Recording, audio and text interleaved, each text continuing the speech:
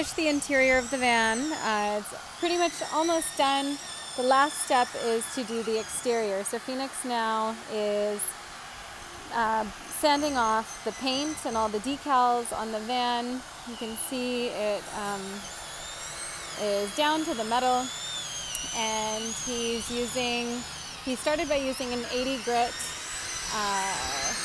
sandpaper to buff off all the paint, and then basically the grit goes higher as you get closer and closer. So 80 grit was to remove the decals, and then go all the way up to 600 to really buff it and make it look nice and shiny.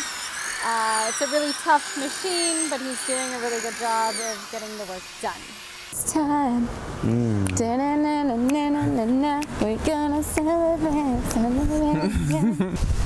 Hey guys, I'm Phoenix. And I'm Sequoia. Thank you so much for watching. This is a small van with a big mission. Join us as we travel across the country with tribal lights. You can learn more about our mission in the link below.